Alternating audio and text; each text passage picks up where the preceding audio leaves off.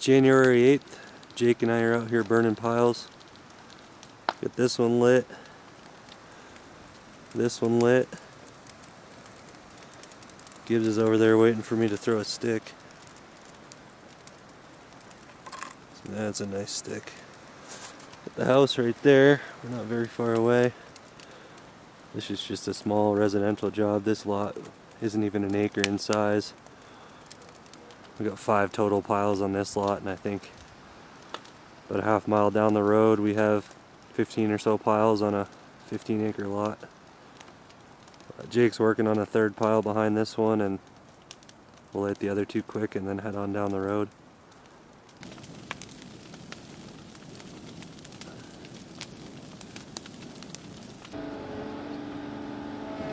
We got Brian hooking up to the Halverson 140 with the Cat 299.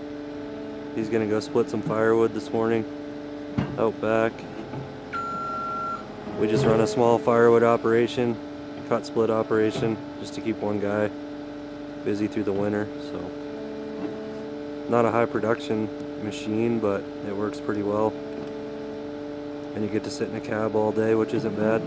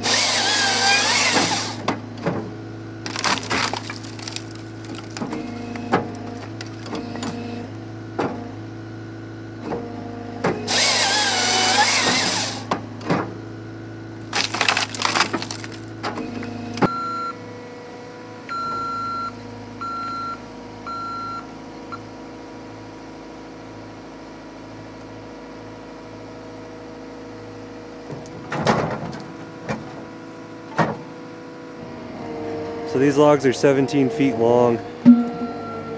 He has to cut them in half in order for the weight to work out on that tray. Apparently we have a dog fight going on over here too. We hauled all these in with our self-loader. Brian's just working his way through this pile. These logs are all 17 foot long when they come in off the self-loader.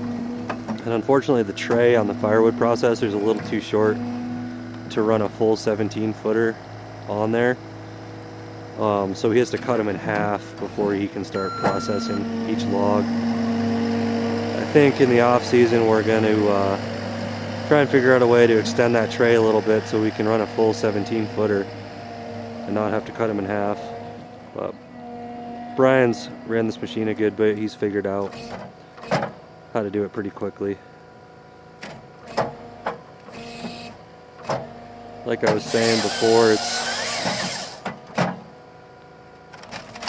it is tricky in the winter. That tray gets slick, so when you're moving the log back and forth, the log's sliding on the tray, and it throws our measurements off a little bit, but we really just shoot for 16 inches or shorter.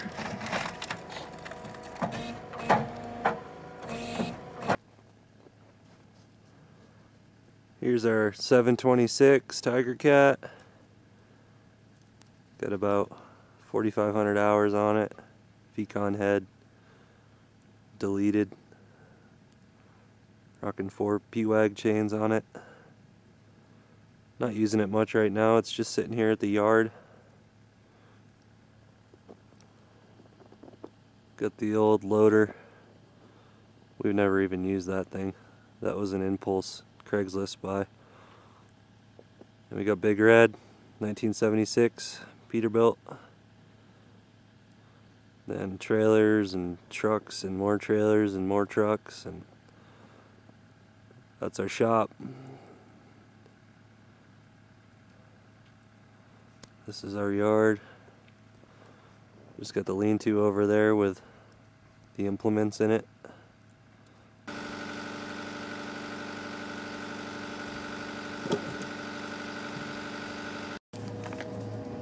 Got a pallet of parts for our Peterson. Teeth, grates, teeth backers, bolts. Expensive pallet of stuff that's just gonna get destroyed.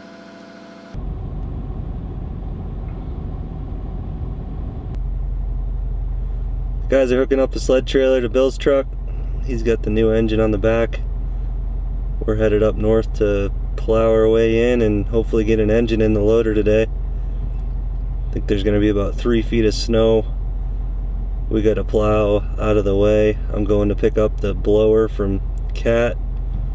Lynn's already up there, probably struggling to get everything started. It's about -20 right now down at the shop, and I think it's colder up there.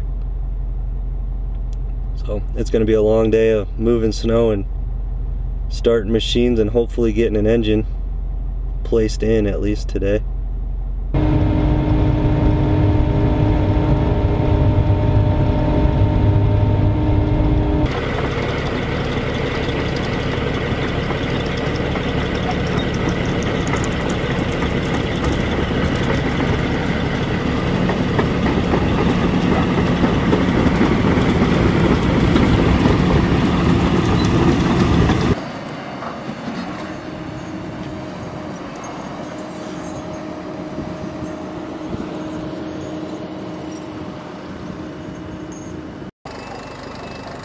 That's a wrap for our season up here in North Routt.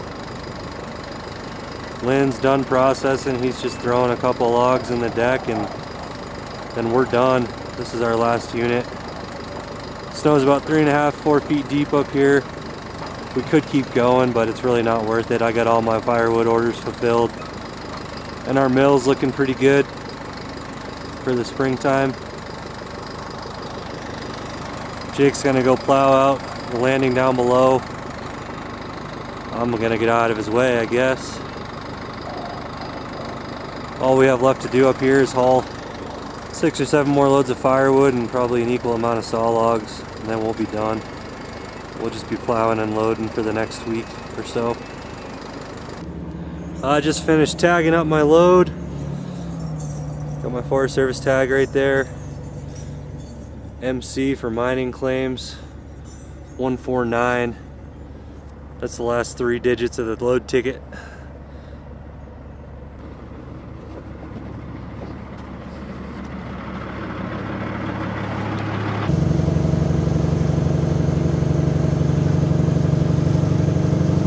Well, I'm headed down off the landing. I just have the jakes on the first setting and some air to the trailer brakes. It's not a terribly steep pitch. I've got new tires on this truck and lockers, so I have not been chaining up. We've been getting a little bit of new snow and it's been staying pretty cold, so we don't have much ice on this hill right now. We normally run into trouble when it's warm in the afternoon coming out loaded.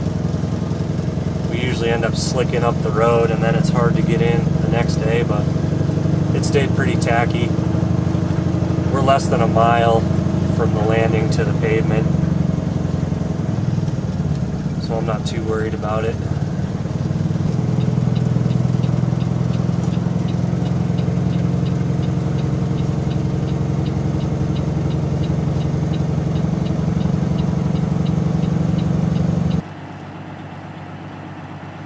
Blue Steel is a 2006 357 Pete. Got over 1 million miles on it. C15 single turbo cat. Truck and pup. This is the real deal for firewood. I won't go back to a long log firewood setup ever. It's convenient getting in and out of places. That pup racks on the truck. and it's a lot safer from what I've found loading wise. All these logs are 17 feet long, so I can grab them in the middle, spin them around, rather than heeling them on the boom. That was always a concern of mine loading with the long logger. You just got so much going on next to your head, sitting up there 10 feet off the ground, 12 feet off the ground. I think by far this is the most dangerous thing that we run. Essentially a log loader without a cab with a short boom. But for firewood, this is the real deal. It's quick to process 17 footers. Everything's the same length. You're not trying to double end shorts in a long load. This truck came out of South Dakota. It had 2 drop axles on it when I bought it. We took both those off. They don't get us anything extra here, and we haul all dry wood. Big Red's got a 215 Grizzly self loader. It's a strong loader. We don't use that truck much for hauling wood anymore. We haul poles with it back to this yard. It's about a 45-minute downhill drive. That's about all we use it for. It's not in terrible shape, it's just old and slow, and that new blue truck over there, the short logger, is just nicer to drive, quicker, everything about it. But Big Red, we still use it around the yard a lot. We'll use it to set the gear on this truck. We use it as pretty much a yard crane. And if we have to unload a straight truck in the yard or load a straight truck in the yard, we'll use Big Red.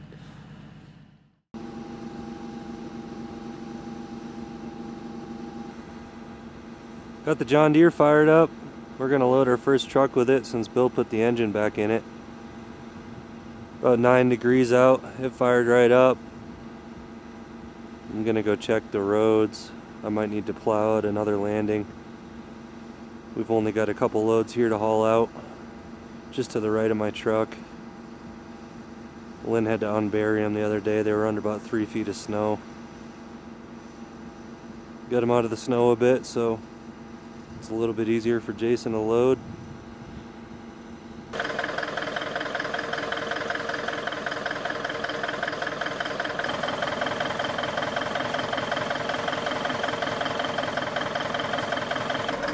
I just fired the dozer up. I gotta go plow a couple roads into the next landing.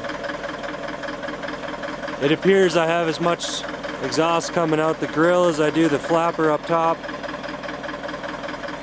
So we'll add that to the list of things to do someday.